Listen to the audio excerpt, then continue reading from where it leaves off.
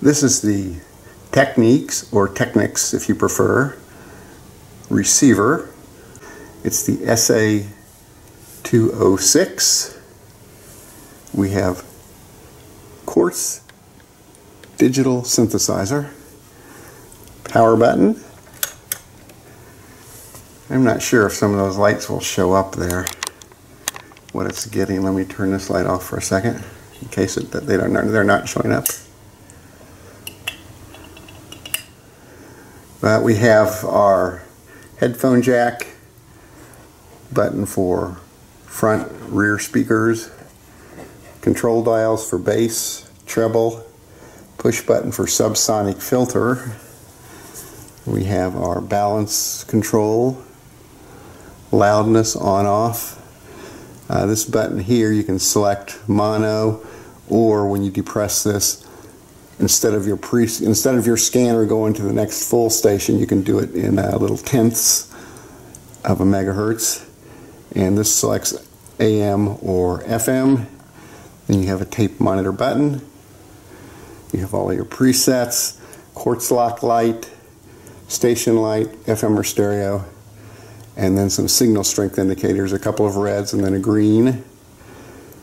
Your input selectors for aux, tuner, or phono, volume control. We're all that period Technics silver finish. Looking around back, you see some of the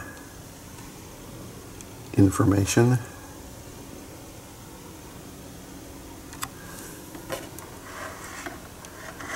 For our model.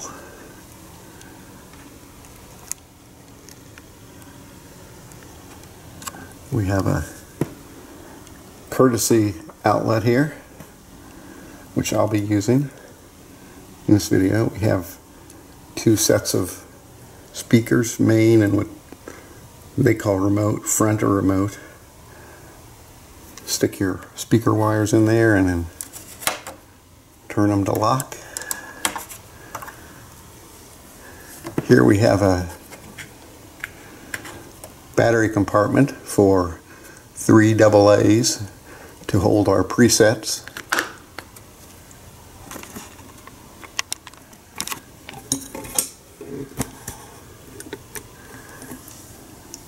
We have a spot for antenna, and I've had to use these. I had to hook up one of these because I did not get good FM reception just on the internal antenna. We have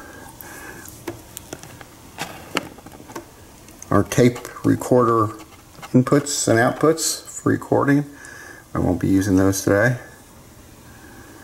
We have the little spot to adjust your steps for where you live as far as megahertz and kilohertz. And we have our inputs for auxiliary and phono, and the ground screw for your phonograph.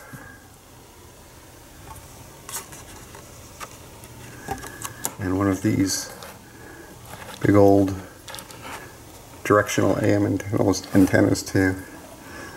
This is like the one on my Onkyo receiver I demoed a few years back.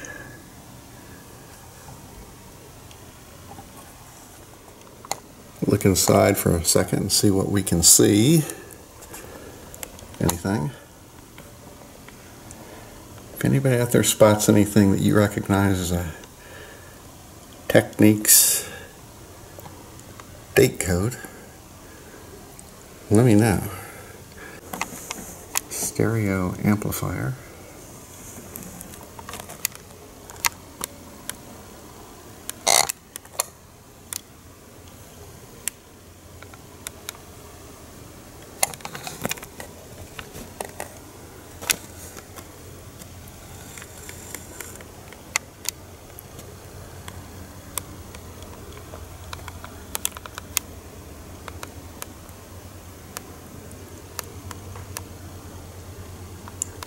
Lots of codes, but Nothing specifically yells date to me. There's a few chips there, but I'm not good at reading those.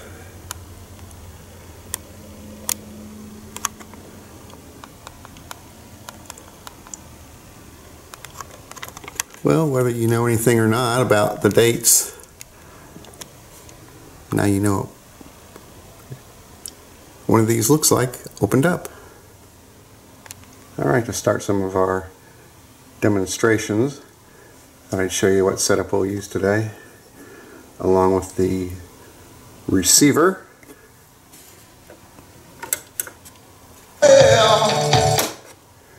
We'll be using an old Magnavox stereo cassette player.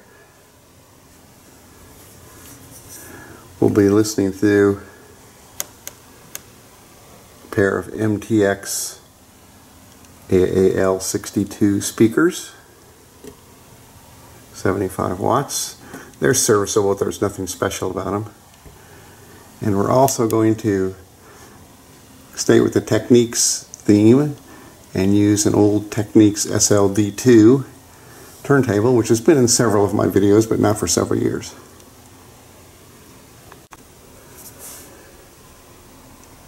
Alright, starting the demonstration with the receiver itself.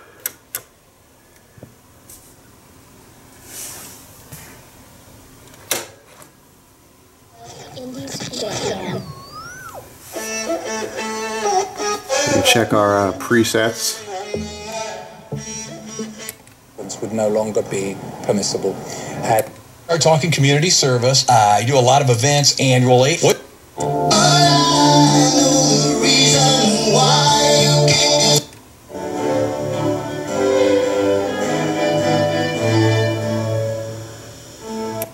Oeste y sur de Indianápolis. Servicios Luébanos. Profesionalismo. If you want it to scan to the next station, you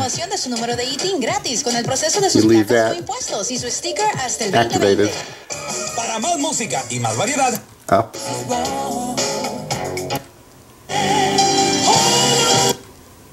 We can do either. Director David harmonies, and for my sisters and I, my mom. Now if you want to go up just to the next station on the dial,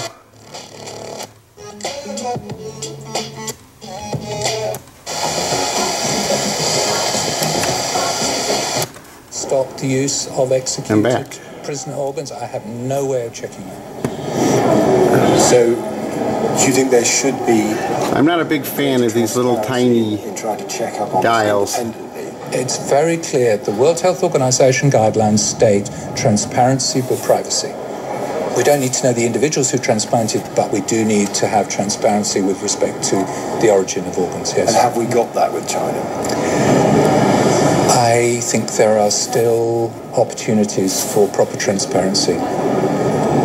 But in terms of other evidence of...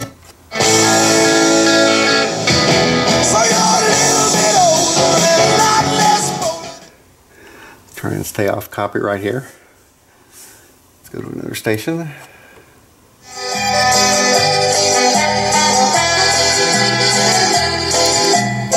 Subsonic filter, I don't ever really hear a difference.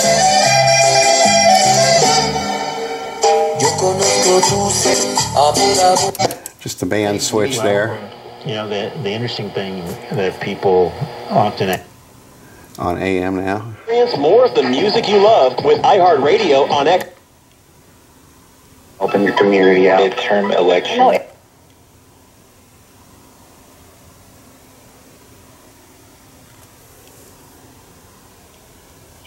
With these people that we started rescuing, we did receive a call.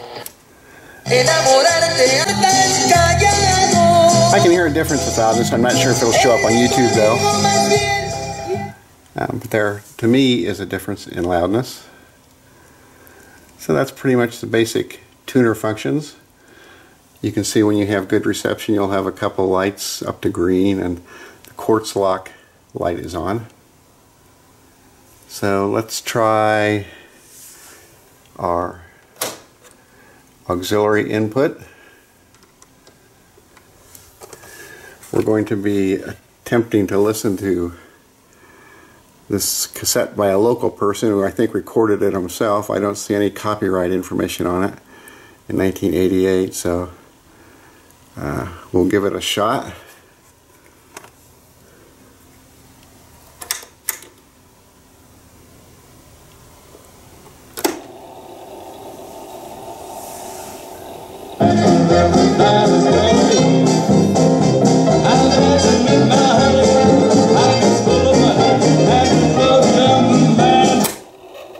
Fast forward.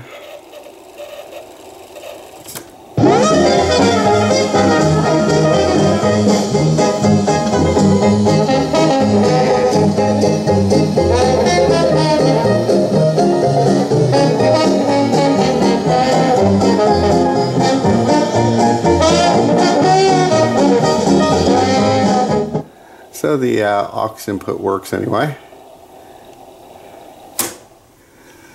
And let's set up and try the phono.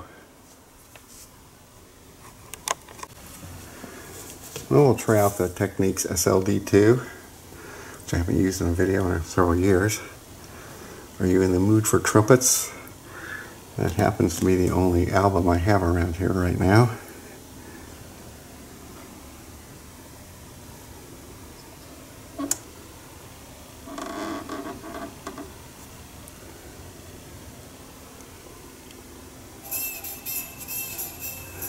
Oops, better put on the phono input.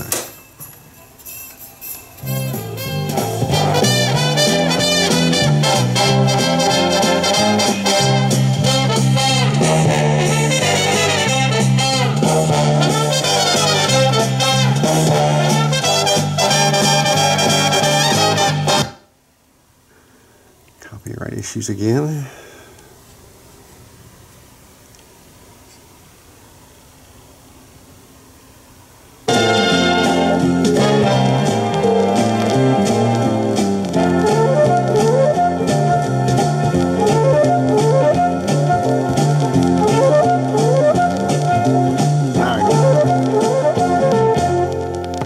Record is not in very good condition, as you can tell.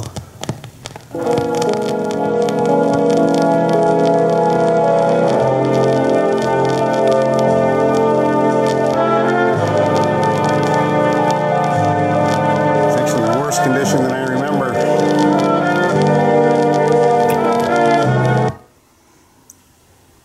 But we're really not testing the turntable or the record, we're checking out the receiver.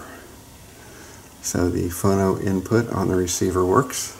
Almost identical in cities like Detroit, Philadelphia. Okay, well I think that's going to wrap it up. I know the bulk of these. You've been watching a video about the Technics SA-206 receiver. Hope you enjoyed it. Thanks for watching. Bye.